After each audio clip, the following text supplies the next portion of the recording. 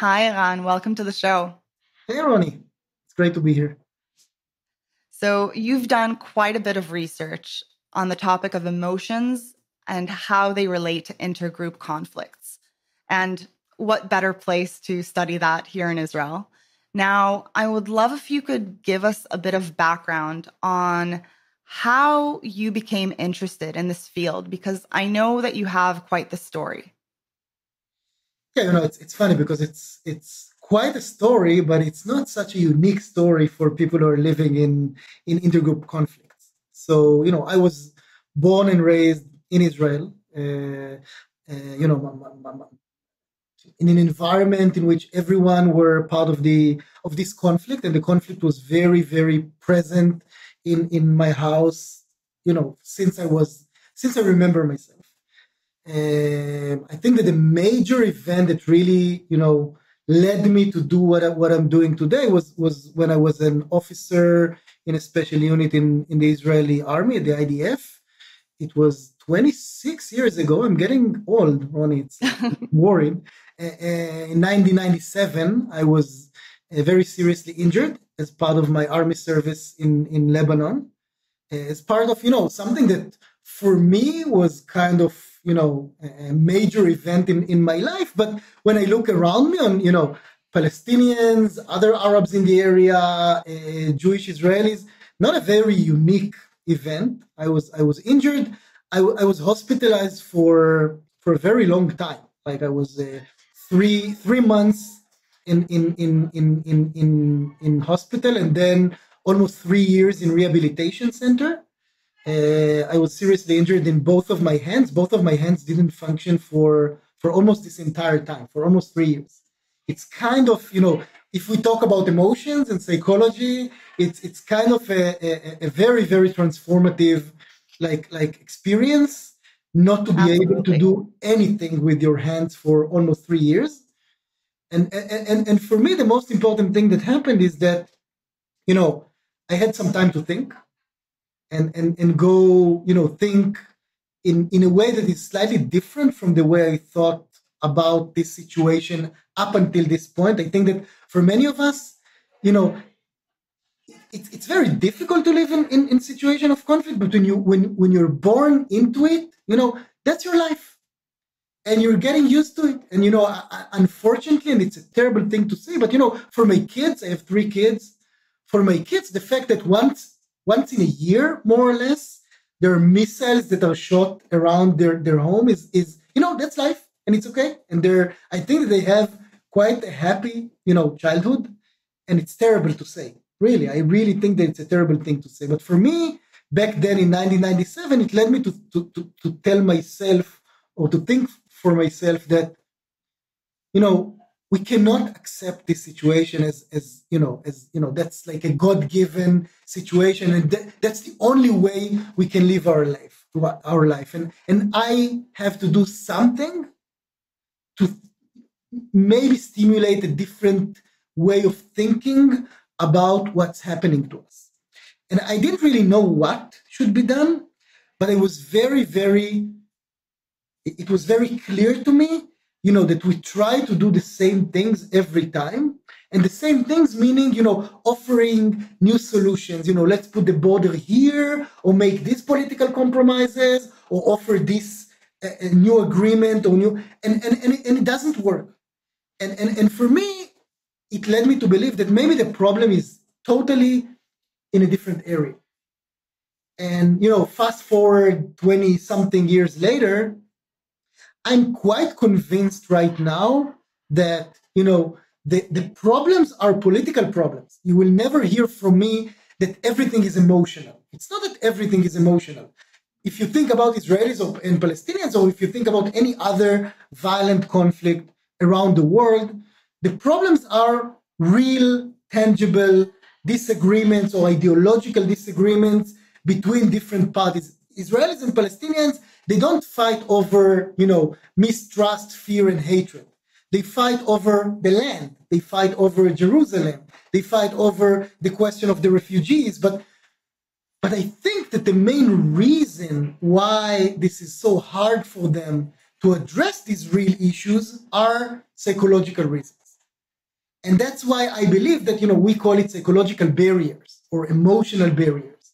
And the idea of emotional barriers or psychological barriers, in a very simple way is that in order for us to deal with the real issues, we first have to remove or address the psychological or the emotional processes that prevent us from seriously or rationally dealing with the real issues. So for me, I think that the most transformative thing that happened to me 26 years ago is that I realized that we have to think about these things differently. It's not about the real issues. It's more about our emotions, our thoughts, our perceptions about the situations. And only once we'll be able to deal with these emotions, then we can maybe talk about what people talk about as the real issues. I couldn't agree more. I think that, when I hear political discussions, whether they're on the news or around the dinner table, I think that this is always a missing ingredient. And, as you said, there are tangible, real, concrete political issues and incentives and economic issues, but these psychological and emotional barriers and understanding how they cloud our judgment. We want to reach a rational understanding of the situation. And when we're blinded by these things, and when we vote for leaders, without any rational regard for what they actually bring to the table and whether they actually are in our best interest or not, emotions are definitely at play here. So I love, the direction of your research, and I think it's so important. And I want to, in your book, Emotions in Conflict, you lay out 5 assumptions at the beginning of the book that I think are really helpful to kind of, give a general context for what we're talking about here when we're saying emotions and intergroup conflicts. So I'll read them out to you one by one. And if you could just explain to us what they mean and how we should think about them. So, first assumption: emotions do not operate in a vacuum, and hence, studying emotional processes and intractable conflicts should be different than studying emotions in other domains of life. So, there's a lot there. First of all, what are intractable conflicts? And why should we think about emotions differently when we're looking at them in these kinds of contexts? So I think that there are 2 parts to this very basic assumption, and one part is more generic. I would say, for many years we used to think of emotions as almost like an intrapersonal phenomenon, right? It's such a part of our like secret mental psychological like personalities. Right. And this, and I think that this is really wrong.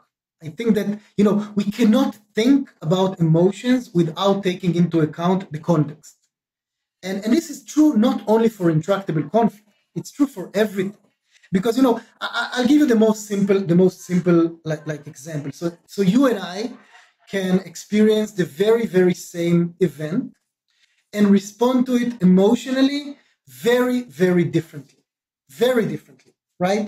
And we'll respond to it emotionally very differently because we have different backgrounds, because we have different prior experiences, because we appraise the situation very differently, and because we have different beliefs about our abilities, to respond to this specific situation. So emotions, so you have to take into account the context in order to even think about emotions.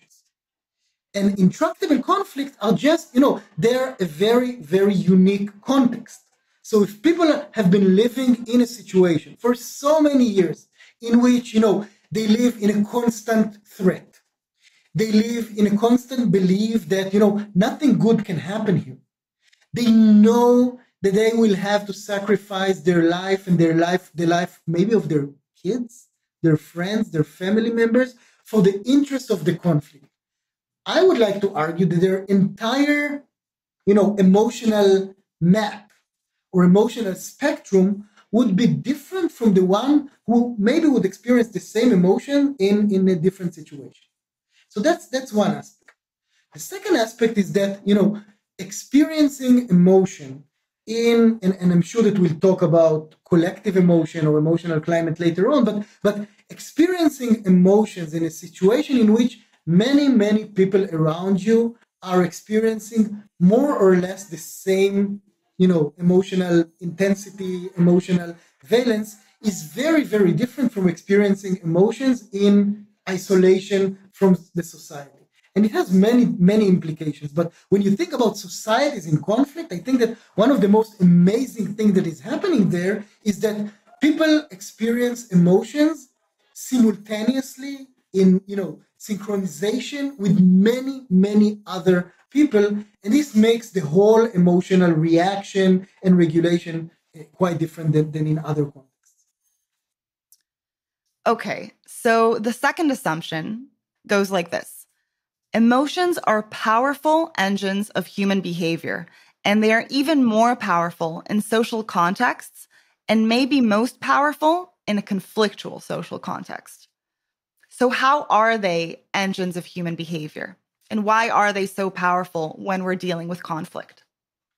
So I think that, at least for me, the most, the more important part of this assumption is the first part. Like, Right. at the end of the day, we're driven by our emotions. So there are many things that are important when you try to analyze why do people operate or behave in one way or another. So their values, their beliefs, their prior experiences, their personalities. I would like to suggest that all of these things together, are driving their emotions, and emotions are like the mechanism that then drives the action. So, think about your values. You have many different like values, but values do not motivate you for action directly. Values would motivate you to action when they are translated to emotions. Think about it, and emotions. I think that Absolutely. the most important thing about emotion, I'm. Let's think. Let's take an example. I think that something is really wrong. Okay, I think that you did something really wrong to me. Okay, and that it's not fair, and that you shouldn't behave this way. As long as it's only my belief that is based on my like values or norms, I can feel really bad about that, but it won't really make me or drive me to action. I'll do something only if it will make me really angry. Because anger is that's one specific example for an emotion that takes these values and beliefs and perceptions about the reality and translate it into action. Because anger is not just about the fact that you did something wrong to me, it's combining the fact that I believe that you did something wrong and unfair to me with my goal, or we call it emotional goal, of I want to correct this wrongdoing. I want to, somehow correct this unfair, immoral behavior or action that you did. So emotions are really the driving force of everything that we believe in, think about, and think about in life. I agree completely. And I think that a lot of times, we like to think of ourselves as rational beings and, we're above our emotions. But I think that's the most dangerous situation to be in when we're not aware of our emotions and how they're driving us. And I But, but, think but it's, yeah. let me challenge you on that. I mean, Okay. you're saying it for the second time, like this distinction between emotions and being rational and being emotional. Right. And Right. Right. I don't see this distinction as such clear-cut distinction. I think that, I, if I think that you did something, let's take the same example. sure. If I think that you did something really wrong to me or to my friends, okay, and that it's unfair and you shouldn't behave this way, and I believe that I have enough agency or control and I can do something to correct the wrongdoing, and then I don't know what, I yell at you or even hit you in the face, okay, in order to correct this wrongdoing, that's a very rational response. That's a very rational response. The emotions are only translating my appraisal of the situation, and driving the action that can adaptively, most of the time, but sometimes not so adaptively, respond to this situation. I don't think that it's irrational. Oftentimes that's a rational response. I completely agree. And, I think that in terms of emotions being adaptive and guiding us and, offering very important, useful information in whatever context we're in, I'm with you there. I'm speaking to the people who think that they're purely logical beings who are, divorced from emotions and that they can operate in that kind of sphere, because I think that then there's just a misunderstanding of how emotions play and the fact that, you're either aware of how your emotions are guiding you or you're not aware and they're controlling you. But either way, we're humans, and thinking, feeling, it's all intertwined. So I'm 100% with you there. I just add, it's one thing to say that some emotions can be really destructive, and I agree. Right. And also that some of them can make you feel really bad. Okay. But so you want to regulate them or you want to change them, but it does not necessarily mean that they're irrational. Right. No, they could be rational. They could be adaptive for the situation. And I think respecting our emotions and understanding where they come from and understanding the function that they play is very important, especially when we're looking at these wider contexts. So our third assumption here: we can study decision makers and leaders' emotions and decision-making processes, but it is equally as important to study bottom-up processes, namely the way emotions of the masses shape and operate to form leaders' decision-making.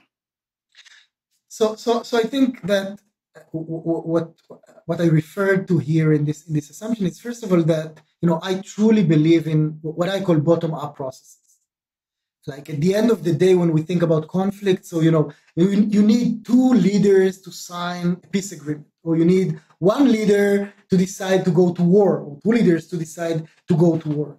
And then I think that there's an ongoing debate, mainly in IR, in international relations, like literature, on whether it's like leaders make decisions and then people follow, or whether at the end of the day leaders follow their masses.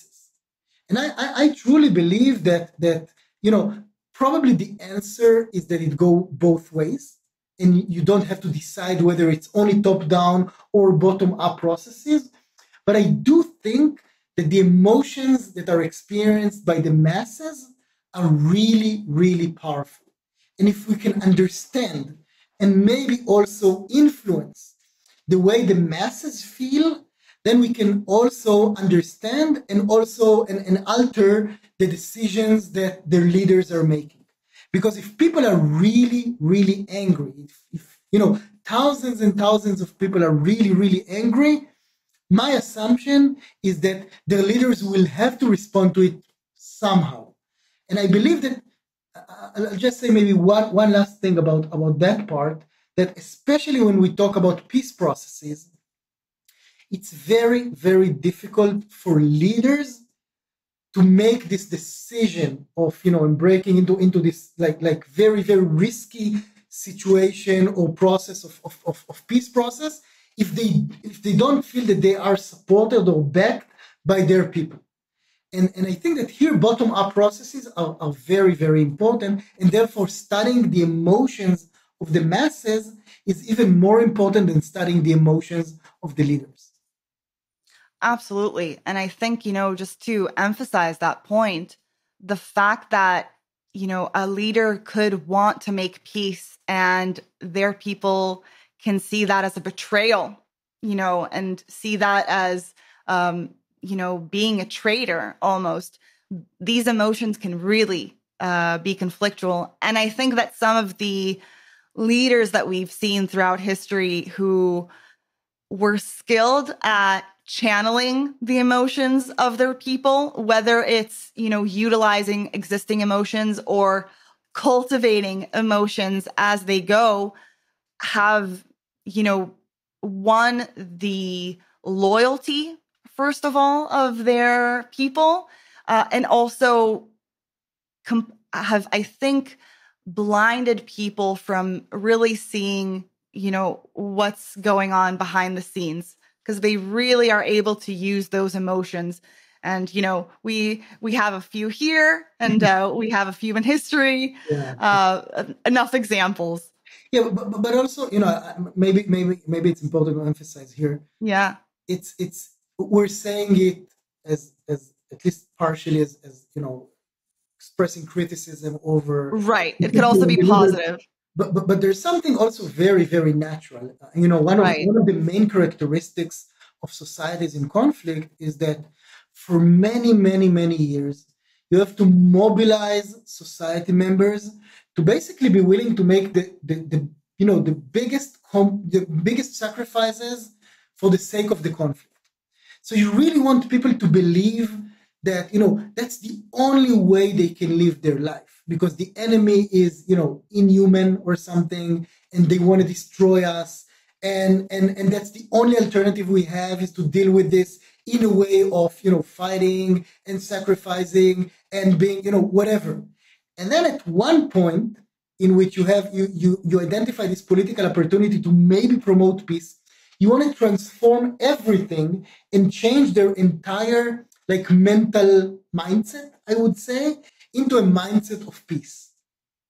And that's very, very challenging. And this is also why I think that we have to address people's emotions, to take them very, very seriously, and ask ourselves, how do we make people who are, educated and socialized to hatred and mistrust and fear for so many years, to become hopeful and empathetic? And that's a huge challenge.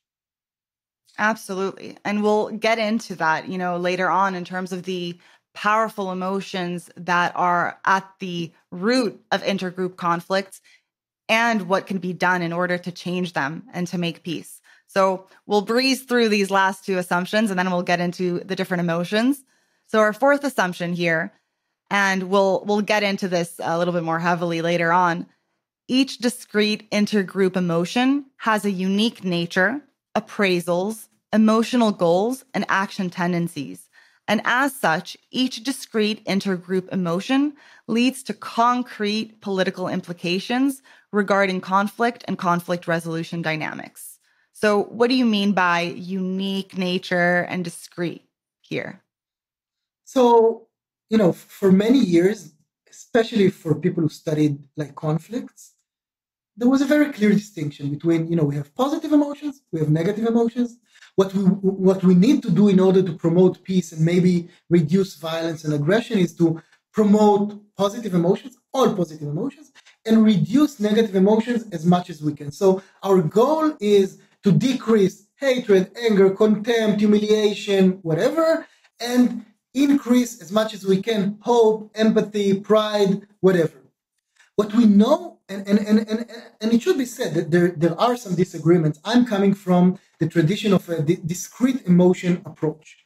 And this tradition of discrete emotion approach basically says that, each emotion has its own story. And its story is basically composed of unique appraisal of the situation, a very, very distinct feeling or affect within our body, and then a specific emotional goal or motivation to act in the real world. And this discrete emotion approach is also telling us that each and every story has unique implications in life. And what it means is that two emotions that are from the same valence, so two very negative emotions, let's take fear and anger, okay? Both of them are considered negative. And in the traditional approach to emotions in conflict, you would have said, we need to, decrease both of them in order to promote conflict resolution. But if each and every one of them has a different story, a different narrative, and different implications on the conflict, we need to have or to adopt a much more nuanced approach to the study and understanding of emotions. We need to understand why and in what way anger, as an example, is different from fear, in terms of the implication, in terms of the story, in terms of the appraisal of the situation, and then address only the emotion that's relevant for the goal we want to achieve in the specific situation.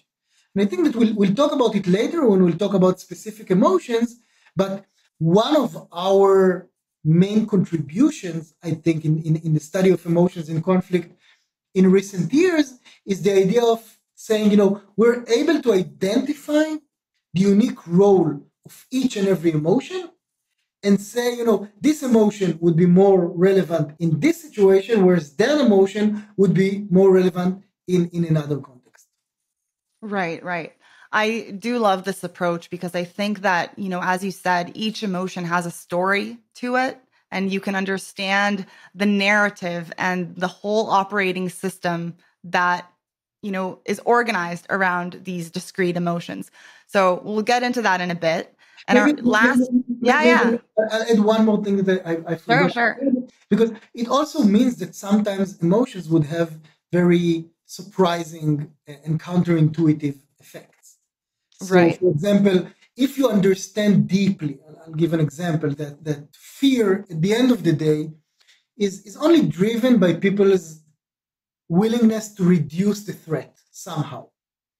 So if people who feel fear want to reduce the threat, if their emotional goal is threat reduction, then threat reduction can be achieved both by very aggressive policies, but also maybe by very conciliatory policies, right?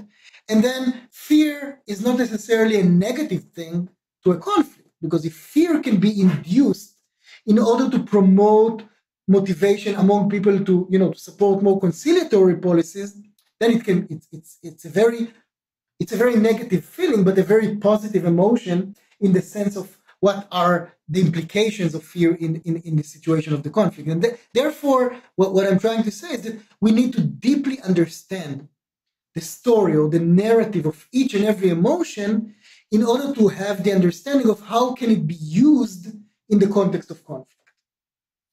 I really like that distinction of, zooming out and not looking at these emotions as only positive and negative, and really understanding how they're adaptive, first of all, responses to certain situations, and how they can be utilized to make the positive change that we'd like to see.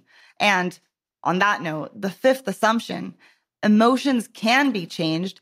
And in this way, they can also change political processes. So you've seen that they can be changed in terms of emotion regulation and the interventions that you guys have done.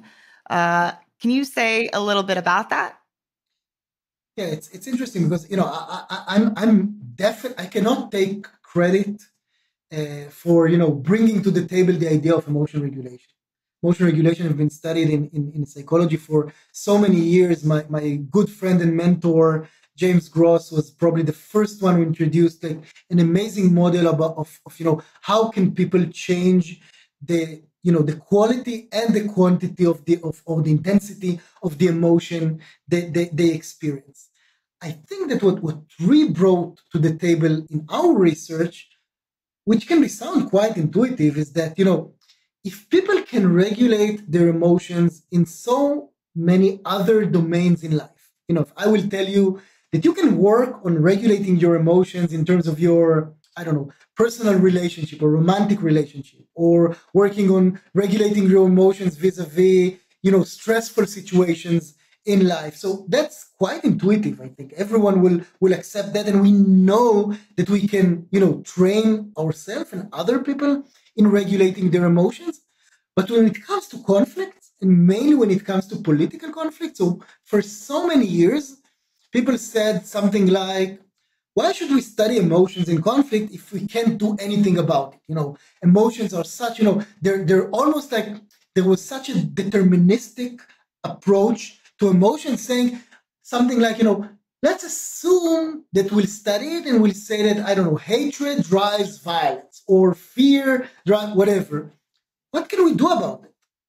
And what I want to suggest, and what our studies have been suggesting for almost a decade now, is that if emotions can be regulated in an interpersonal or even intrapersonal context, they can also be regulated in a political context.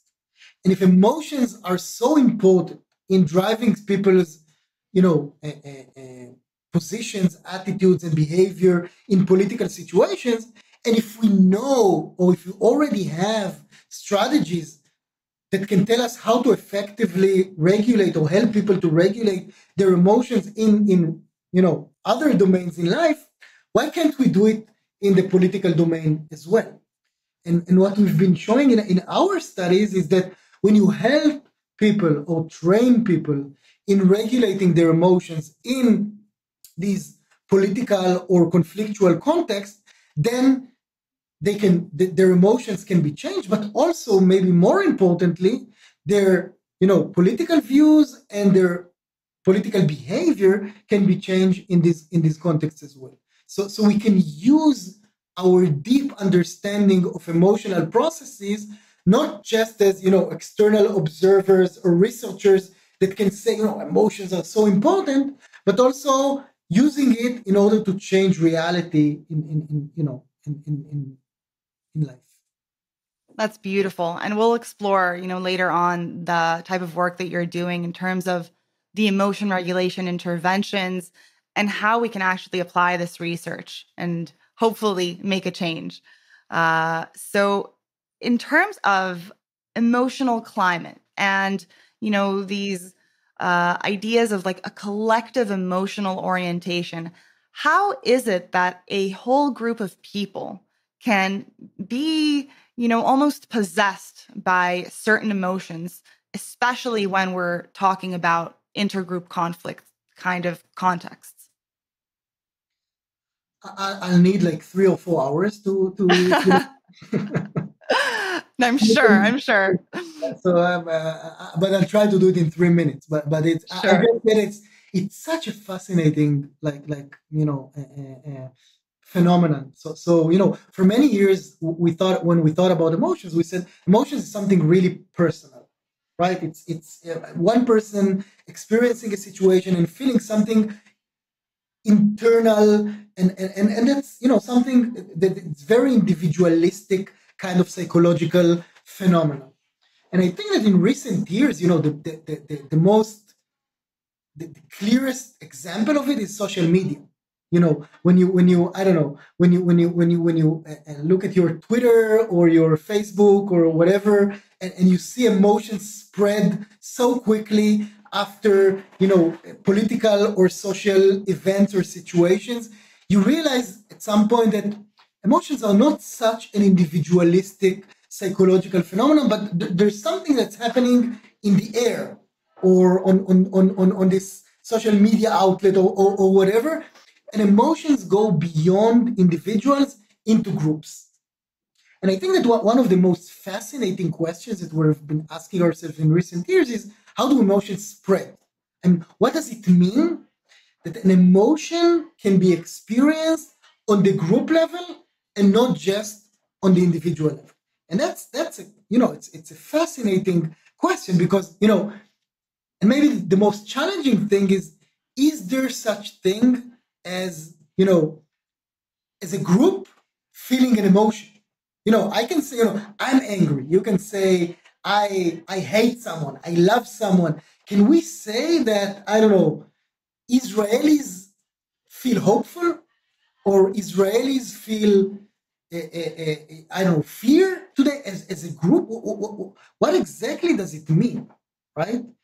And I think that now there are at least 3 or 4 different ideas about what does it mean to feel emotion as a collective. I'll do it very briefly. Stop me if I talk too much about No, it, no, please. because I really find it fascinating. So the most basic idea is based on work of Mackey and Smith in early 90s, who talked about group-based emotions. And group-based emotions are emotions that people feel in the name of other people. So think, for example, on a situation in which, I don't know, I see a picture of an Israeli soldier mistreating a Palestinian woman in a roadblock. Okay? And I feel guilt in the name of that person. Now, it's not empathy, because that person doesn't necessarily feel guilty, right? But I feel guilt in his name or in her name. And that's really interesting because I didn't experience this situation myself. I wasn't part of it. I cannot be directly responsible for what happened, but I feel guilty because this person is, in a way, he's an extension of me, an extension of who I am. So if he's an extension of who I am, I can feel an emotion, in this case, guilt, in his name. Now think about hundreds of thousands of people who feel an emotion in the name of a person or a group of people who are experiencing a certain event, right? And all of us are experiencing this emotion more or less the same time, simultaneously, more or less in the same intensity. Now, can we say at this point that there's a group level emotion that's happening here? I would say yes, definitely. And it's a group level emotion because we feel the emotion in the name of others that are part of our group, and also because we feel that emotion together with many other people. Now here there's another point which is I find it fascinating, and there are many studies led by Amit Goldenberg, who is a professor now at Harvard Business School and was my former student, was basically showing that when people are responding to situations in life, but they're responding to situation in life together with many other people, what's happening is that there's some kind of an emergent emotional process that's happening there, because what's happening to people is that they're not just responding to the event, they're responding to some kind of a integrative perception of the event on the one hand, and other people's emotional reaction to the event on the other hand. So if I'm sitting with a group of people, okay, and something is happening that makes me angry to some extent, but then I see all others that are becoming really, really angry, my emotional response is not just to the event, it's to the event combined with the fact that all other group members feel really, really angry. And then there's something that's happening here it's a group emotion, not just because we experience the emotion together, but because each and every individualistic emotional response is also driven by the combined or the aggregate of everyone else's response. So that's the second thing. And the last thing you mentioned, this idea of emotional climate. And here, I think that there's a very instead of defining it, I can just give you an example. I can ask you this morning, Ronnie, how are you this morning?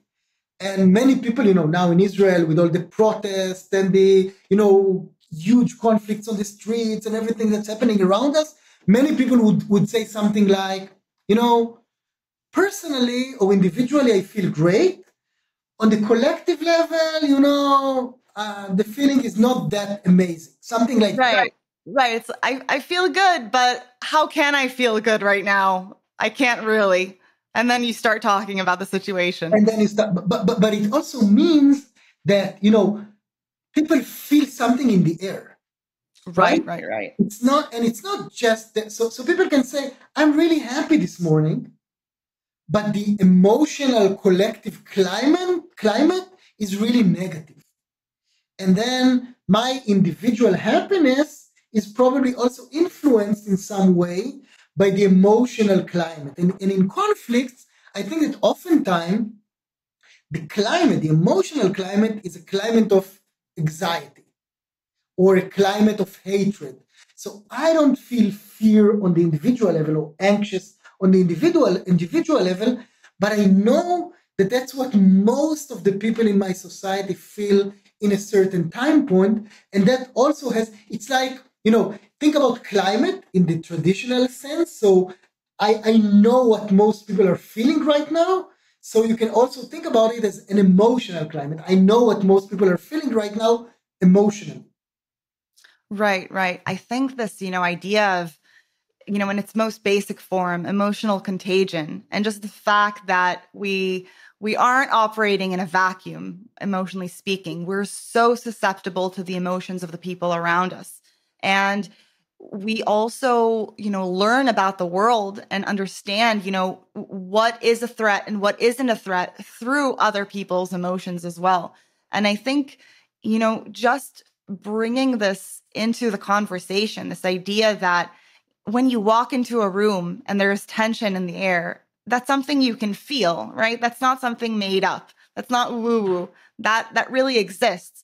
And definitely, in a culture, in a country, when all of the people are, consuming the same media and we're all, immersed in the same narrative, we can definitely pick up on each other's emotions. And that kind of synchronization can really create, what you call an emotional climate, which I love that term because it really, really hits home on how it's something that's in the air. We're immersed in it, and it's not something you can separate yourself from And I think that completely. I totally agree with everything that you said. And I think that, one additional characteristic of societies in conflict is their level of, cohesiveness, and the fact that people believe that, we must believe in the same things and we must feel the same Right. way. And there's no room for, deviants, or no room for outliers that would challenge this society. And in a way, Right. this is how these group level emotions become a barrier in the face of any alternative information or any like new ideas that could have potentially maybe lead us to even entertain ideas of how to resolve the conflict, because everyone must feel fear, or everyone must feel hate. We have studies that show that, people are actively upregulating their levels of anxiety. So they don't really feel fear, but they realize that they have to feel fear if they want to be part of the group. So think about the implications of that, because it means that even, the situation is scary enough objectively. But then if people feel like they need to upregulate their negative emotions in order to feel belong, to be part of the group, then it becomes an additional layer of barrier to maybe promote a different situation. Absolutely. And, just in that example, feeling empathy for the other side would be a problem. You wouldn't want to show that, even if you do. So there are a lot of barriers here. I would love to zoom in to some of these emotions. As we said, we have these discrete stories and narratives around the emotions, and they each play a different role when we're looking at intergroup conflicts. So we'll go over as much as we have time for, but I would love to do a little bit of a deep dive here. So in terms of hatred, it's such a powerful emotion and it's unambiguous, right? What role does hatred play, and what appraisals have you found lead to hatred? What helps perpetuate the hatred, and would you say it's the most dominant emotion in these conflicts? Okay, so you asked like 10 6 questions. questions, yes. I'm trying to pack them into to a single sentence for you. The positive side of it is that I can choose, right? I can answer only the questions I want to answer. Go for it. Go for it. I started from studying hatred. And Hmm. I'm a little bit ashamed to say, but for many years, people call me, this is Iran from the hatred. Oh, wow. You're the hate guy, which is not a great thing. But I started, Doesn't characterize you at all. but I started from studying hatred specifically because I thought that hatred is the most destructive emotion. Hmm. Now, I want to distinguish between, you asked if it's the most dominant emotion, and my answer would be no. I don't think that Right. hatred is the most dominant emotion, but it is definitely the most destructive emotion. So the distinction is that I don't think that most people hate, and I don't think that hatred is the emotion with the highest intensity among most people. But when people hate, and among those who do hate, that's, I mean, it's a one-way train. Hatred is really the most destructive emotion. And hatred is the most destructive emotion, especially because of, you asked about its appraisals, and it's especially because of hatred appraisals. And hate is different from all other or most other negative emotions, mostly like anger, fear, and other emotions, because when people hate, their emotion is not targeted at a specific behavior. They don't hate what the outgroup is doing or what the outgroup did to them. They hate the outgroup itself. And that's very, very, very a very critical point. So you can be angry, Israelis can be angry because Palestinians, I don't know, said something wrong about them. Okay? Or they can feel fear because Palestinians threatened to shoot missiles at Tel Aviv. Okay? But these emotions are targeted at specific actions. But Israelis would hate not the specific actions, they would hate the Palestinians as a whole. And that's a very, very problematic thing, because when you hate an outgroup, you're basically saying they're all the same. And I hate them because who they are and not because what they do. And I hate them because they're, I don't know, they're immoral or violent or racist by nature or by culture. And this cannot be changed.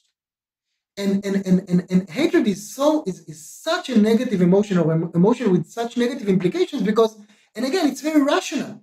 Because if you believe that what they do to you or what they did to you is a result of who they are, and they're immoral or evil by nature, the only reasonable implication is that you have to either distance yourself from them or destroy them, right? You can't change them. You can't improve their behavior. You can't negotiate with them. It doesn't make sense to offer them any gestures or to be open to their new ideas, because they will never change. Okay? I'm ashamed to say I had a very, very racist grandmother. Okay, she already passed away, but and when I tried to convince her that maybe we should negotiate with Palestinians, and she always told me, Eran, don't teach me. I know that will never change. I mean, you turn your back to them, they'll stab you in the back. Okay, that's the whole idea of hatred, like saying they will never change. No matter what we'll do, they will never change. And think about it. It undermines the whole idea of conflict resolution, or the whole idea of democracy, right? Because the whole idea of democracy or conflict resolution is, we want to bring to the table new ideas, we want to negotiate, we want to make some compromises, we believe in some, reciprocal processes, and hatred blocks everything, because hatred means nothing can be changed. And this is why hatred is so destructive. I think, just making that, first of all, one of the points that you made is that we don't all hate, which I'm comforted in hearing. And, making that distinction between hatred and anger, and showing how, and I would love for you to say more about anger in a bit, but just seeing how, hatred really doesn't lead to anything positive. You can't negotiate, you can't reconcile, you can't see the humanity in the other side. It's really blinding in that sense. And I'm also comforted by the fact that it isn't the dominant emotion, right? That's not what people are carrying with them necessarily, in a collective manner. So you have found that anger is very dominant. I want to stop you for 1 second. Please do. Sorry. As an Israeli, I can be impolite sometimes, right? Yes, you can. Very natural. I mean, but it can be. Please. If you have any adjustments to what I said, please feel free. Just a very small adjustment. You said something like, there are no positive implications for hatred. Okay. Well, okay, it's adaptive. It's adaptive in certain situations.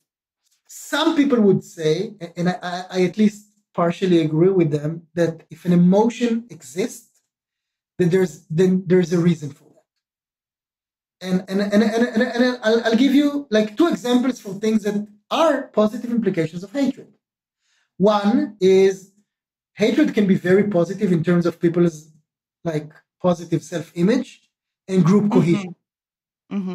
So we know that, it's a terrible thing to say, but empirically it's true. So sometimes hate is positively associated with, people's well-being, because it gives them meaning, right?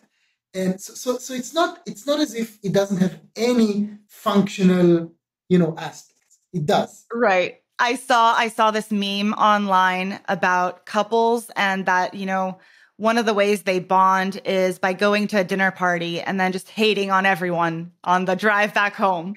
And that is the source of the greatest bonding Yeah. sometimes. And So if that's what you need to improve, yeah, it's a great. whatever works. Yeah. So that's one thing. And the second thing that I would say is that I can think of very, very, very extreme situations in which the appraisals that I've described regarding hatred are actually rooted in objective facts in reality, right? I mean, I don't know if there's a psychopath who is doing terrible things to people, okay? And it cannot be changed. And it's rooted in his, personality. And so hatred is justified. So doing everything you can to distance yourself, I don't say, kill him, but do everything you can to distance yourself from that person. That's probably the most adaptive, action tendency that's driven by hatred. So hatred in that part is adaptive. And if you take it to the intergroup domain, if there are very, very, very radical religious groups that their very, very fundamental ideology is to destroy and annihilate other groups, then hating them can be justified sometimes and can be the most reasonable and adaptive response. So again, I would say in 99% of the cases, you're right. But there's 1% in which I would think about it differently. Yeah, no, I agree. And I think it's important, when we're talking about these things, sometimes just the hopeful wishing and kind of really picturing a world that you wish existed. But honestly, as you said, at the root of hatred could also be objective moral judgments. And when things, and I think that is important, to be able to identify what your values are and to draw the line in terms of what you don't agree with. Mm-hmm. That's also an important, human ability. So there is a distinction between hatred and anger in this case. And anger is more specific in terms of the event, right? And a certain action and not the entire character of a people. So can you tell us how anger is involved in intergroup conflicts?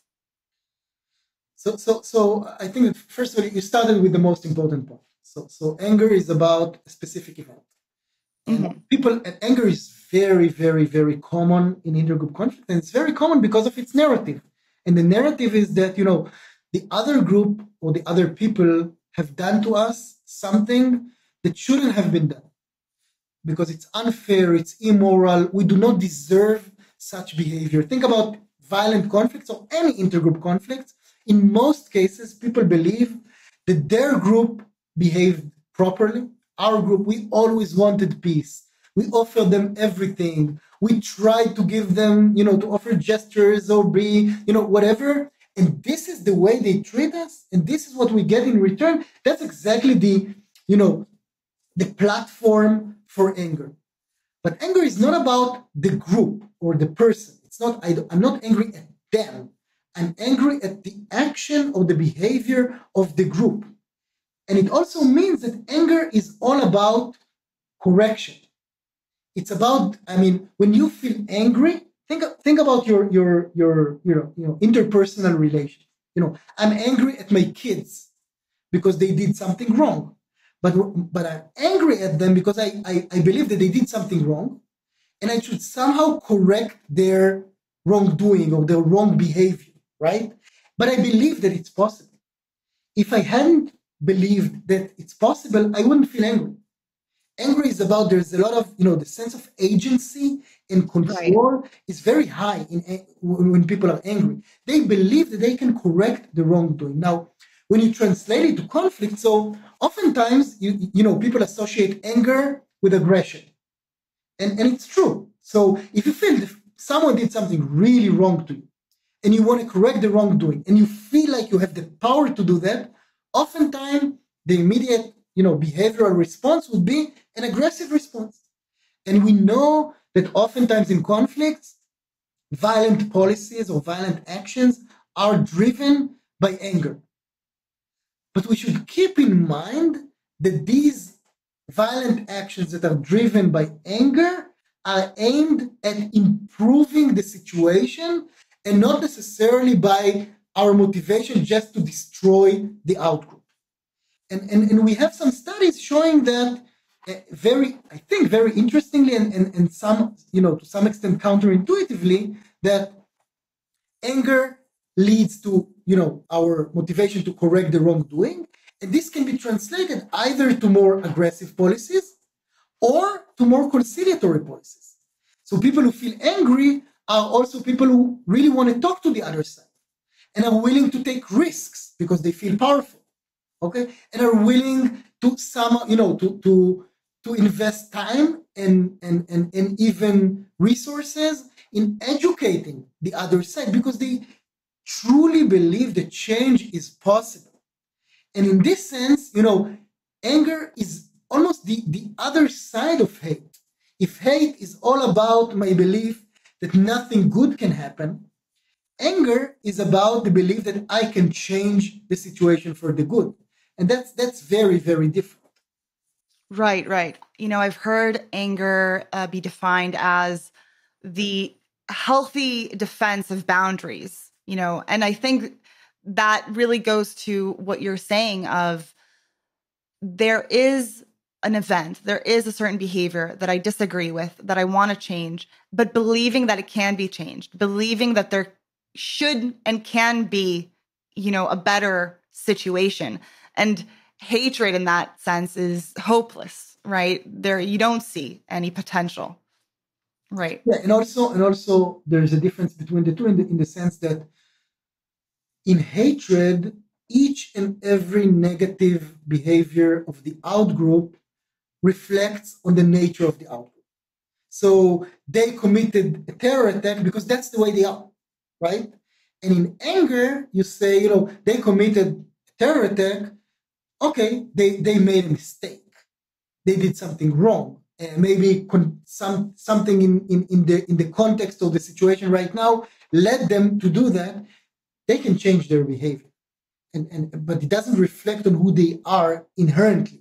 Once these actions start to aggregate and to reflect on who we think that the outgroup is, then anger can be transformed into hatred. Because I'm no longer angry on what they did, I hate who they are. Right, right. Now, another very important emotion when we're talking about intergroup conflicts is fear. And fear might not be, as powerful as anger, but it's all consuming, right? It really permeates every facet of our lives. So, how does fear come into play here? And how does it motivate us to change or derail, our reconciliation attempts? Yeah, fear is fascinating, and fear is probably, I mean, if I had to choose, I would say probably fear is the most dominant emotion. Mm-hmm. So because in many ways, conflicts are about fear. Because they are about threats, because they are about, there's no conflict without a very, very, very basic or fundamental disagreement or competition over specific resources or ideas or values, and then it's all about threat. and then the threat is amplified and fear becomes anxiety and really there's no conflict without threat and no conflict without fear. And I think that the most important implication of fear on people's behavior is that they become very, very, very defensive. And becoming defensive means that the only goal that you see is security. If I feel threatened existentially or a very, very basic threat to my values, the only thing I want to achieve, or the main thing I want to achieve, I want to feel secure, because that's the most basic need that human beings have, right? And that means that I won't take any risk in looking, outside of the box for new ideas, new opportunities, explore different options. My main and maybe only priority is to feel safe. I mean, if my main and my only priority is to feel safe, I invest whatever I have in security. Okay? People's education, budget, like everything is invested in security. And that's probably the most reasonable thing to do. Fear is a very, very, very rational emotion. I think that the challenge with fear is that the same thing that helps us in protecting ourselves when the threat is so high is the thing that prevents us from identifying opportunities when the threat lowers down a little bit. And that's the challenge, because fear is adaptive as long as the objective threat is really there. I think that the tragedy of societies in conflict is that the very, very high level of fear prevent them from identifying more nuanced situations. And that's the Right. tragedy. Yes, I think that, you do make this distinction between objective threats and perceived threats. And those threats could also be realistic physical threats, and they can also be symbolic towards, the group's identity. So all of these things come into play. And I think that, when we're talking about fear on the individual level, when somebody is constantly fearful, we call that, hypervigilance. And we know that their, entire perception is biased by this fear, and they're very quick to respond and to perceive threats even when they aren't there. So that's definitely something that we see in these kinds of conflicts on a collective level. I think that there are actually two things that are happening and are very, very much associated with what you said. The first one is sensitivity to any threat, like indication in the reality. And you see that, no matter if you're the high power or the low power group in conflict, the thing that you're most sensitive about is threat in your environment. And the second thing is that people who feel fear or that are dominated by fear tend to what we call freeze cognitively. So cognitive freezing is probably the most dominant, cognitive characteristic of societies in conflict. And they freeze on their very, very, very initial, perceptions or appraisals of the conflict. And it's very, very, very difficult for them to unfreeze. And this is in many ways what create this situation in which you simply cannot consider any other options. Maybe one more thing to say about fear and to make it a little bit more hopeful is that at the end of the day, when people feel fear, the emotional goal is always driven by the appraisal. And if the appraisal is that, there's serious threat, I want to reduce the threat. And the emotional goal is I want to do anything possible in life to reduce that threat. So there are many ways to reduce the threat. And you can do it through, more aggressive reaction, or you can do it through peace or conflict resolution. And that's a very, very important point. I think that, one of the most important and tragic, I think, failures of societies in conflict is that oftentimes they associate fear and threat with aggressive tendencies. Whereas when you think about it more deeply, about the psychological construct of fear, people just want to feel secure. They only want to feel secure. So people who want to promote peace or conflict resolution in this context, one of their main challenges is to create a much closer association between threat reduction on the one hand and peace process or conflict resolution on the other hand. In other words, if I can convince people that the best way for them to feel secure is to make very serious compromises, but then to live in peace, then fear would be associated with more conciliatory tendencies. And we have some studies that support this notion. Right. So I would love, just in respect of your time, would love to talk about the emotion regulation studies that you guys have done and, leave us with a hopeful message in terms of how can we understand these different emotions and use them and regulate them in ways where we can associate them, as you said, with motivating people into more conciliatory directions? Okay, so that's a great question. I think that the best thing that I can do to answer this question briefly would be to give you like just the highlights of Sure. of the studies on emotion regulation, and then if people would be more curious, then they can read or get delve more deeply into this idea. So the very basic idea, as I said before, is that if we can help regulate people in regulating their emotions in other contexts, let's try to do it also in the context of conflicts. And if emotions are so important in driving people's like actions in conflict, then helping them in regulating their emotions in conflict should also be translated into changing their like policy tendencies in this context. And I'll mention 4 different things that we've done in recent years, and I'll also give credit to the people who were collaborators on this project. So the first thing that we've done and was already replicated in many other conflicts, not just in the Israeli-Palestinian conflict, is we used the most well-established emotion regulation like tactic, which is called cognitive reappraisal.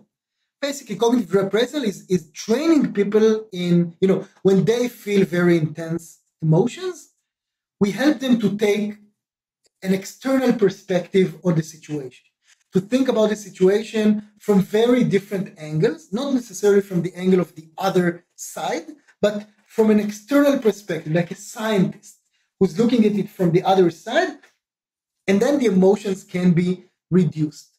And we've done that in many, many studies in the context of the Israeli-Palestinian conflict, both directly training their people in more effectively regulating their emotion through reappraisal, but also, for example, through a smartphone app that we've developed that help people in doing cognitive reappraisal. And in all of these studies, what we've showed is that when people are regulating their emotions in response to real life conflict situations, when they're effectively doing cognitive reappraisal, their negative emotions, anger, hatred, are reduced.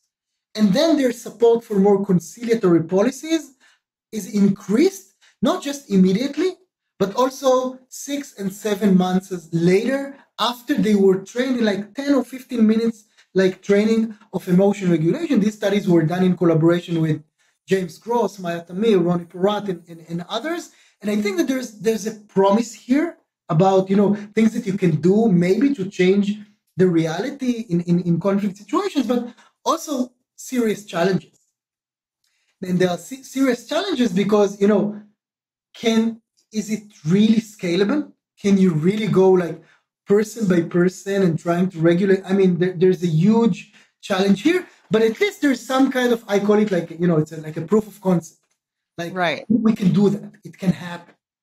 In follow-up studies, mainly led by Ronnie and Maya Tamir, we show that sometimes you don't even need to train people in the emotional regulation strategy. All you need to do is to motivate them to regulate their emotions. So, for example, in some of these studies, all we did was to convince people that it would be great for them to down-regulate their anger, and then they found a way to do that.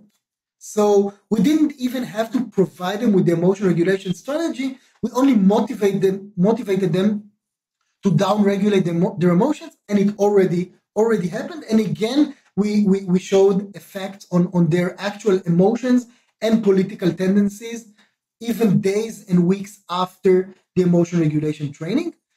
One of the most exciting things that we've been doing these days, and this is also led by Amit Goldenberg that I mentioned before, is to examine, the question of how do you do emotional regulation in groups? So, for example, we're asking ourselves these days, let's assume that you have a group of 20 people.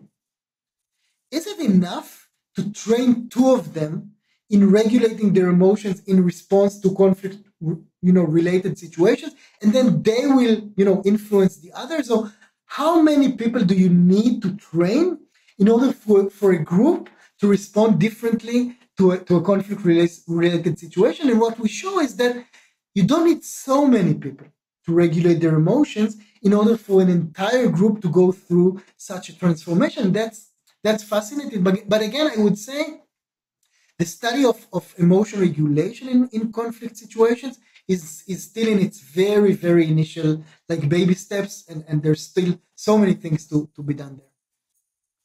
I think that, as a proof of concept, as you called it, it's a really, important message and a very hopeful one. And tying back to what we said before on the fact that emotions and emotional barriers are really at the heart of a lot of these conflict and our inability to reconcile and see political issues as, more than just political issues.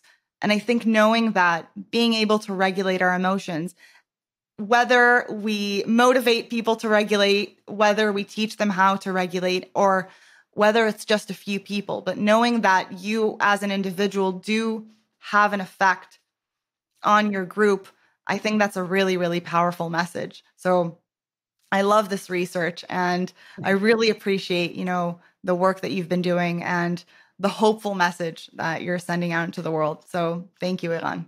Thank you so much. It was such a pleasure. Thank you, Ronnie. Bye bye. Bye-bye.